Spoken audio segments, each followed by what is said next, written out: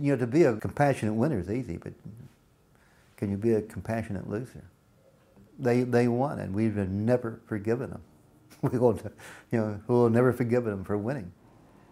In America, the wounds of the war are not healed. Certainly when we look at what Washington is doing, we're creating other Viet Nams all over the world. So we may be having the same discussion in Iraq 30 years from now when people say, well, when are we going to finally clean up the destruction that occurred in Iraq? I hope not, but so far our record is not very good. And the truth is, nobody wins a war. It's hard to say they won because nobody wins a war. You may stop a war, but everybody loses. For me to come back to Vietnam is all about reconciliation and about what I call meeting the enemy. And when I talk about meeting the enemy, there's two enemies. That's the enemy inside of me and the enemy I fought against. And I think the enemy I really met was the one inside of me. And that's the one I've made peace and reconciliation with. And that's the one that was necessary.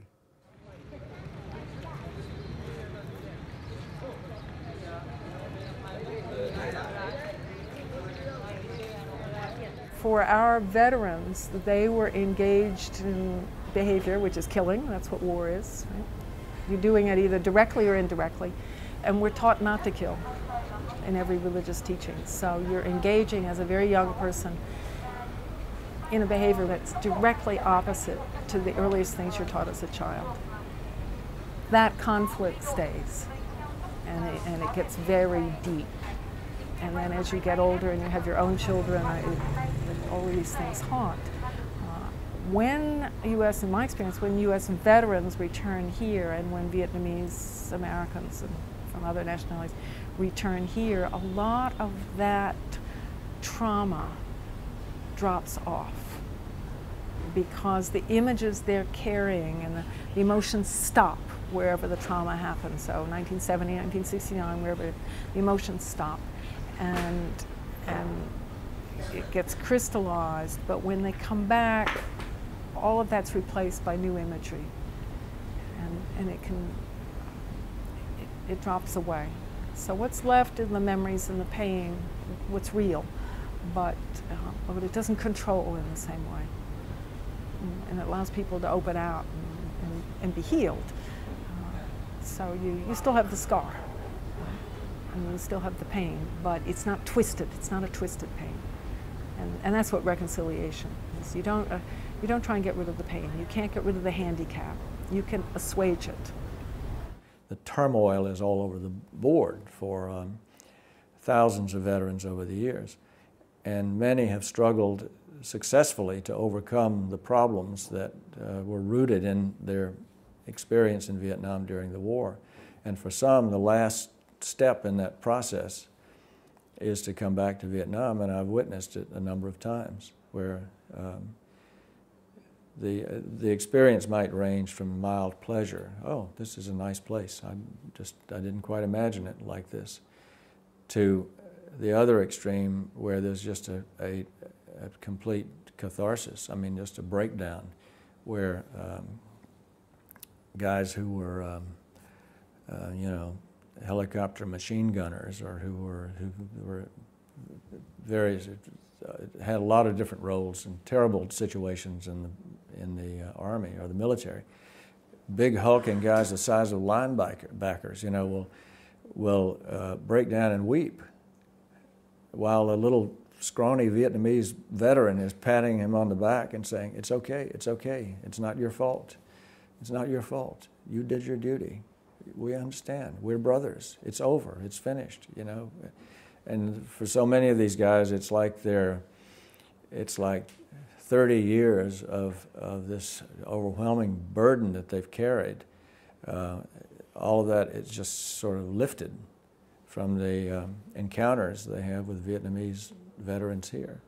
So all the Vietnamese people, they genuinely share that idea. It's not something that they could make up. I mean, a nation of 80 million people can't get together and decide this is going to be our line. It's just that they feel it. and they share that with us, and it's a very it's a humbling experience, but it's also inspiring, and it's a lesson that's been valuable for me. I mean, it's a lesson that I really will treasure for the rest of my life. I was in Vietnam in 1968 with 3rd Marines fighting over here. And it occurred to me after I returned to the USA, I knew nothing about Vietnam. So after 25, 26 years, whatever it was, I decided it was time to come back and meet the Vietnamese as a people and not as an enemy. My first day in Saigon, I'm sitting in my hotel room, and I thought, it's time. I have got to walk outside. I came here to be here. It's time to walk outside. So I talked myself into walking around the block one time and just see what it felt like to be back on Vietnamese soil. And I did. I was walking around the block, and it's a true story. This man stopped me, and he says, in broken English, "How long you been Vietnam?" I said, today. He said, "Oh," he says, "you've been in Vietnam before." And I thought, well, yeah, that's why I'm here. I said, "Yes, 1968. I said, "I was with U.S. Marines." And he pointed his finger at me and said, "You're the enemy." And my heart just almost dropped. And I said, "Yep, I'm the enemy." And he put his arms around me and gave me a big hug, and he said, "Welcome to Vietnam." And I thought, wow. So from that point on, I as a human being changed, and I was no longer afraid to be here. I had my moments when I went back to where I did combat. I went back to Quang Chi. I had my moments, but that fear was gone from that time. And that's what happens to veterans. You can go back. You can find healing. You can find peace again. I never want to forget I was in Vietnam. I don't want it to dominate who I am as a human being. And by coming back and meeting the people and opening my heart, then it changes me as a human being and it makes my life better.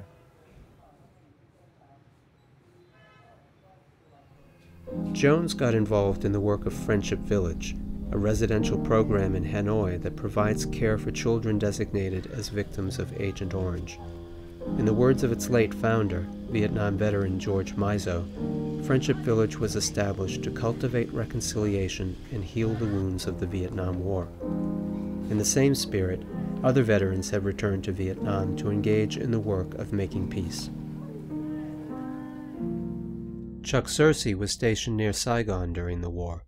He now lives in Hanoi, where he coordinates a major project to clean up unexploded ordnance in Quang Tri Province. Up until the year 2000, VVMF, Vietnam Veterans Memorial Fund, was focused only on the mission of maintaining the memorial itself and sustaining the programs and the activities, commemorations, and events surrounding the memorial. But in a delegation visit during that year, 2000, of about 20 or 21 members of the board of directors and the corporate council, which supports the memorial fund. On that visit to Vietnam, the veterans in that group decided that they wanted to do something for Vietnam beyond just the wall itself. And so out of that came the project in Quang Tri Province, which is known as Project Renew, to help clean up the bombs and the mines and artillery shells and mortar rounds and grenades and all of the other ordnance left after the war.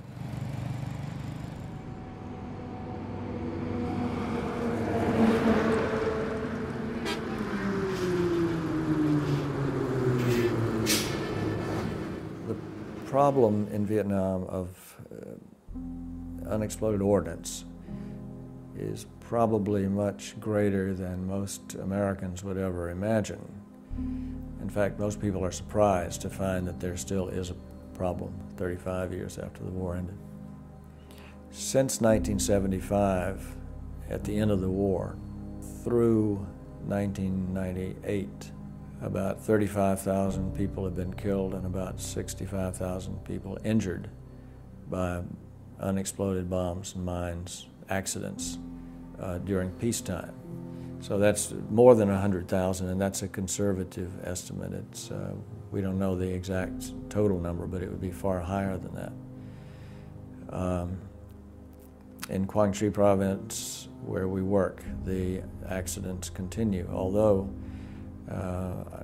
we hope, partly because of the project there, the number of accidents has decreased, the number of children and adults being killed and injured has gone down, so there is some progress. But the only real security in assuring people's safety is to clean up the debris and get it safely destroyed so that a child is not going to step on a cluster bomb, or a farmer is not going to hit a bomb with his plow or with his hoe. So we don't know how much is left. The Vietnamese estimate several 100,000 tons still remaining in the ground and under the ground and on top of the ground. But we are continuing the work, we and other organizations and the Vietnamese army, to clean it up. And with enough resources, with enough money, and with the right application of skills and expertise, which the Vietnamese have, they know how to do this, and they know how to do it right, and they know how to do it safely. With adequate resources, we could clean up the problem in Vietnam in another decade and say that this country is now safe. But without the resources needed, then it's going to go on for hundreds of years into the future, and we don't know when the last casualty may occur from a bomb that was dropped in 1972 or 1973 or 1975, just days before the peace came to Vietnam.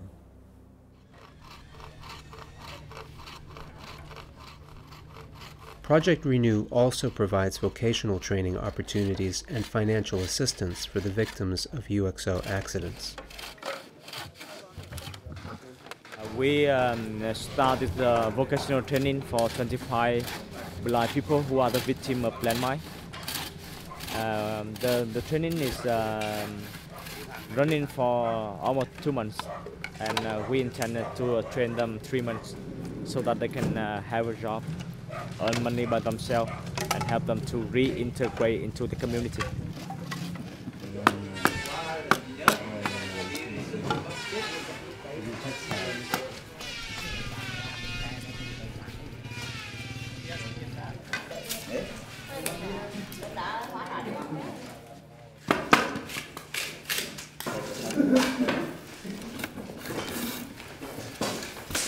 This is a room made by blind people. It's really beautiful. Yeah, and they can sell it out for $12,000. It's almost $1 US.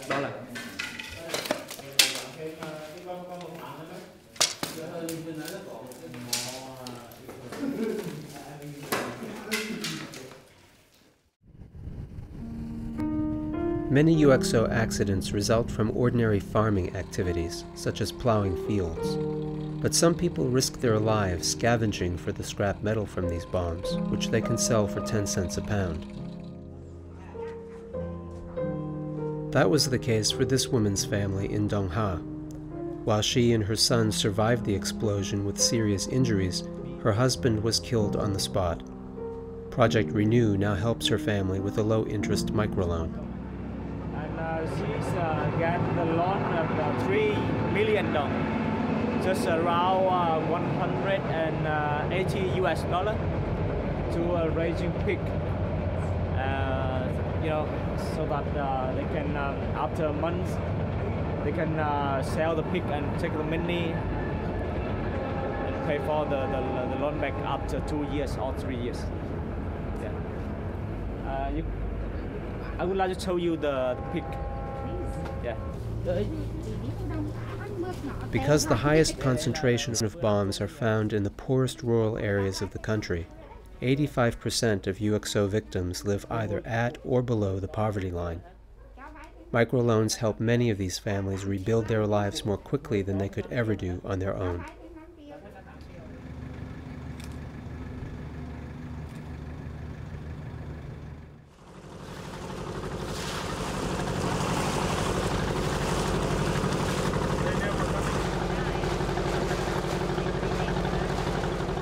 Another veteran, Ken Herman, returned to Vietnam 10 years ago. He set up an NGO that provides direct aid to communities in Da Nang and nearby Quang Nam province, the area where he was stationed during the war. The work is carried out by American college students who participate in a service learning program based in upstate New York.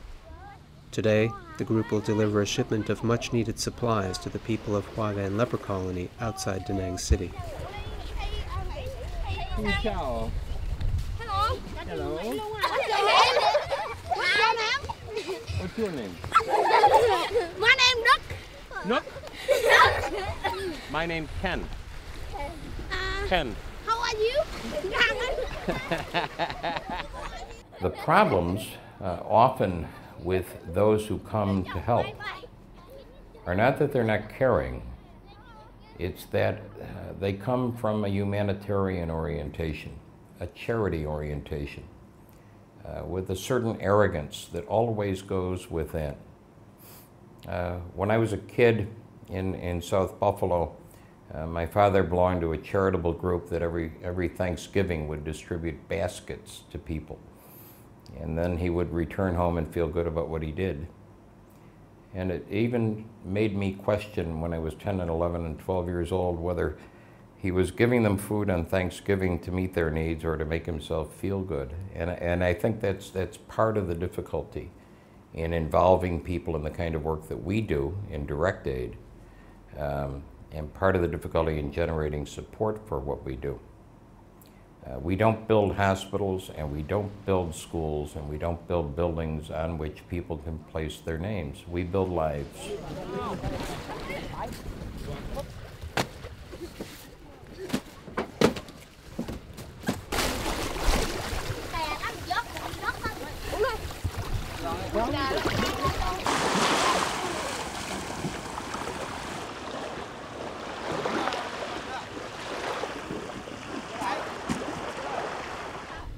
The colony was established in 1960 and today is home to about 300 lepers and their immediate family members. Herman's group makes periodic deliveries here of essential items such as cooking oil and noodles, as well as medicines for the clinic.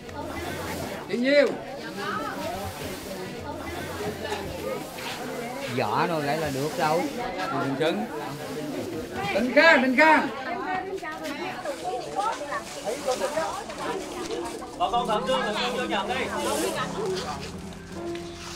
In this community, students discover that direct aid means directly confronting the reality of human suffering and the alarming inequities in the world that deprive some people of even the most basic forms of medical care.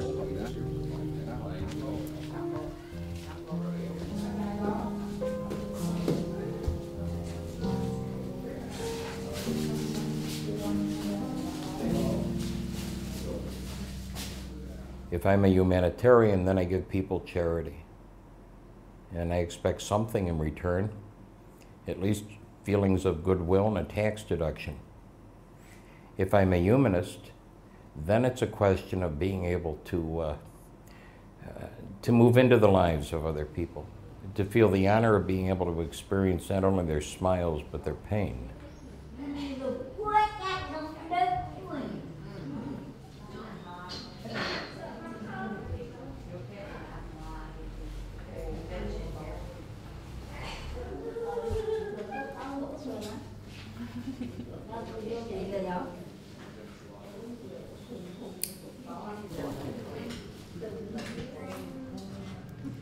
The important word, I think, the operational term for those who want to do this kind of work is empathy.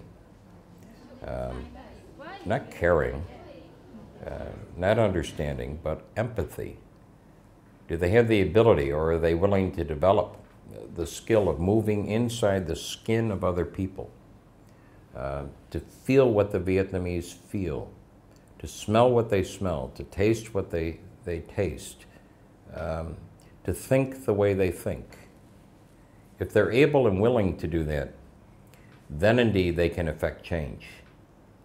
A failure to do that prohibits anybody from effecting change.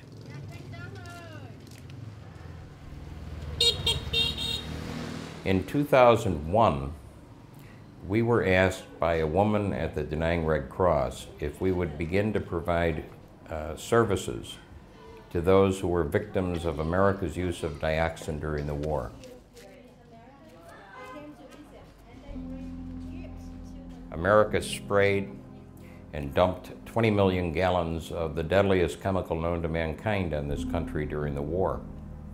The Vietnamese estimate 3 to 4 million victims are still in this country, a large percentage of them children. So off I went with this worker from Da Nang Red Cross on the back of her motorbike into the rural hamlets and into the mountain and met people. And while I knew it was a problem, because I'm a Vietnam veteran, and there are all kinds of Americans who are Vietnam veterans who suffer as a result of Agent Orange, and their children too. But it was peculiar. It struck me as odd that the US government didn't recognize that there were victims in Vietnam of the same problems with the same source that they were compensating in America. Number one. A major focus of Herman's work is providing direct assistance to families with sick and disabled children. Many of the children he supports suffer from conditions that are linked to Agent Orange.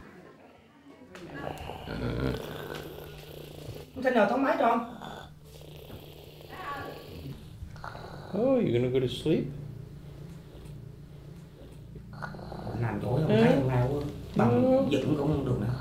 A little boy, fat, 2-year-old boy, dealing with hydrocephalus and hyperthyroidism and a variety of other physical disorders, including a serious case of pneumonia that we took to the hospital in Da Nang just the other day, is teetering on the brink of death at this point, as of this morning. No one knows.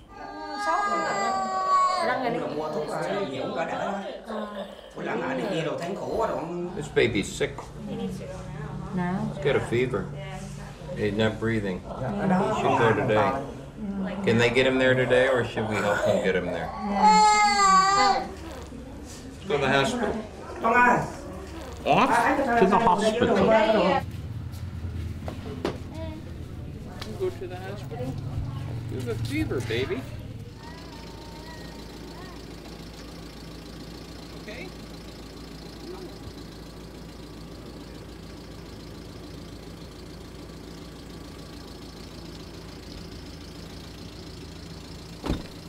If people get involved in helping people like little Fat to make themselves feel good, they probably will not get involved at all. It's not a question of humanitarianism, it's a question of humanism.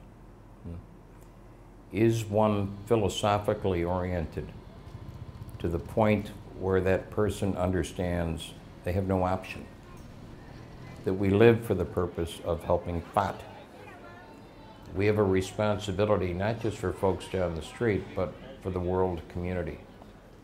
And if we think we don't have that responsibility, I think we don't understand where our clothes are made and where our food is processed and who makes our cars nowadays. It's one world, and it's quite simple. At least it is to me.